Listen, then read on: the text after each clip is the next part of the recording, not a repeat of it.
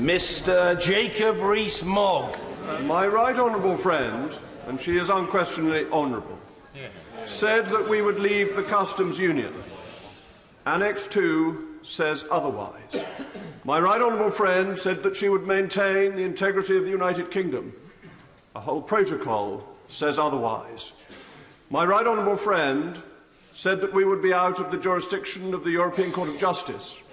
Article 174 says otherwise.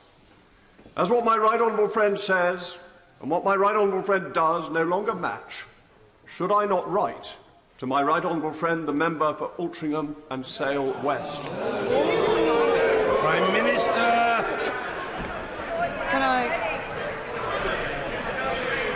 Can I say to my honourable friend,